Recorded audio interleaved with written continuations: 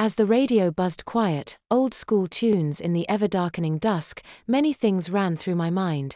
How would having a kid affect my career? My relationships? My social life?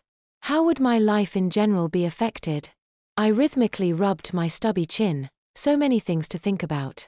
All that needed to wait though. I needed to make a call. The phone rang twice, before a gruff-sounding, low-pitched, older man's voice answered. Jimmy's Beds and Furniture. How can I help you?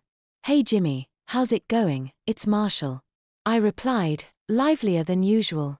Hey, long time no see. How's Hollywood Treoton YA buddy? Oh, you know, same old, same old. I joked. What can I do YA for brother? Jimmy asked.